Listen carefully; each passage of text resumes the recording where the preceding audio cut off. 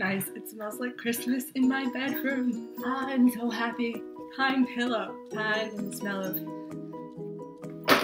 Anyway. I have a cold. Sound really weird. First of all, I just really feel the need to apologize to you because I have not been on. I have not posted in a couple of weeks. That the animal feels very bad because it has just been Celia. Like, it's only Celia on our channel right now. So sorry.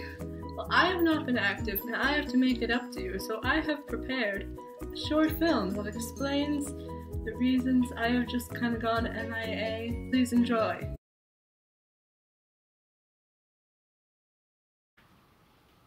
Caroline, this is your mother. What the? Come downstairs right now to help her poor Oh my mommy god. here. Mom, I'm so stressed. And taking away all their devices. That is exactly what happened. Honestly, my mom is not Satan.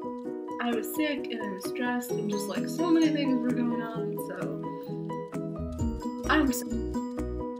so today we're talking about fandoms. I'm just making this video for two purposes. When are fandoms good and when are they bad? A disclaimer I'm going to read from the screen. Oh, someone is texting me. I have a life. Caroline entered the CaroMonday organization, so just really Caroline, are only stating their opinion, so please don't take offense, and also you are really pretty and have a nice day. Alrighty! I find fandoms to be overall really great things. Fandoms are on point. My sinus is bad. I'm going to use the One Direction fandom as an example.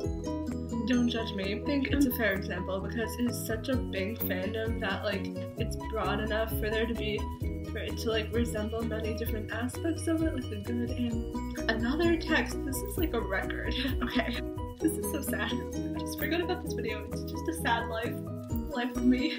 Shout out to Carrie. Okay. I really, really love this fandom. Anyone who knows me knows. They just know. Like, it's just such an obvious thing. I have multiple vlogs about them. Follow me if you are into One Direction, you know? I did say I'm also like, I'm pretty into like the ships and just the guys in general. But for me, it's mostly about the music. And the Larry, but let's save that for another time, because that's gonna take like a whole video. Oh, I see so much good in this fandom. I went to the Where We Are tour this past summer, and it just brought out the best in the fandom to see like everyone who just really, really, really loved that music, and they were all just together in one space, just like enjoying and partying.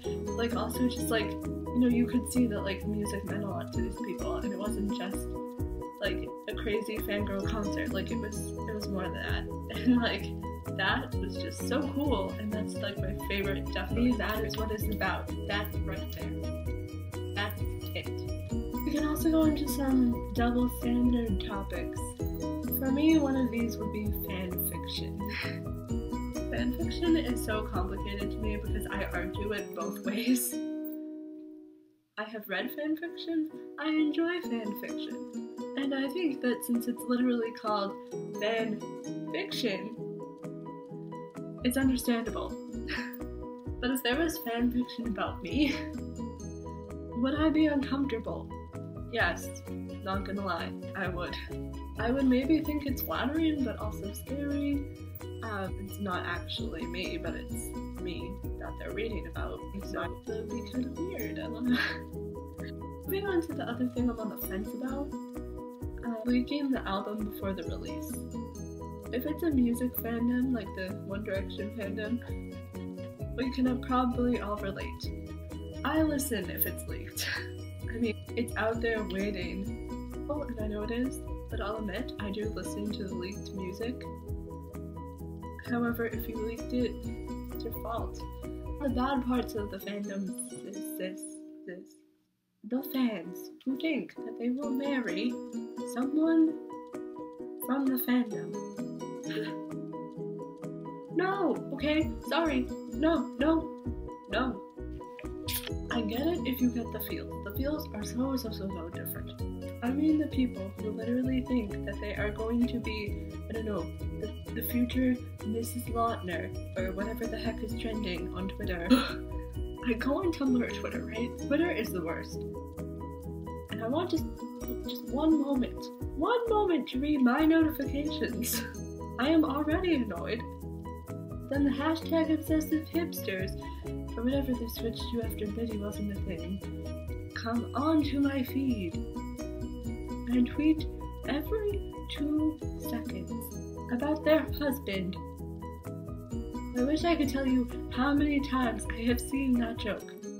I have seen tweets about 1Sauce and 5D fandoms, really just 1D and 5Sauce fandoms, acting like they are married to them. Ha! You were funny. 400 million tweets ago. It's even creepier with the book fandom. Because I'm actually worried if some of these girls really think that they're gonna marry like what's his face from Divergent, like 6 or something. Like, sweetheart, he's not real, he's a number.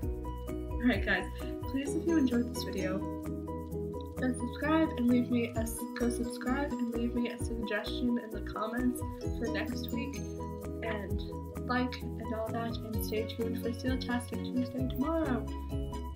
Shipping. No, the feels.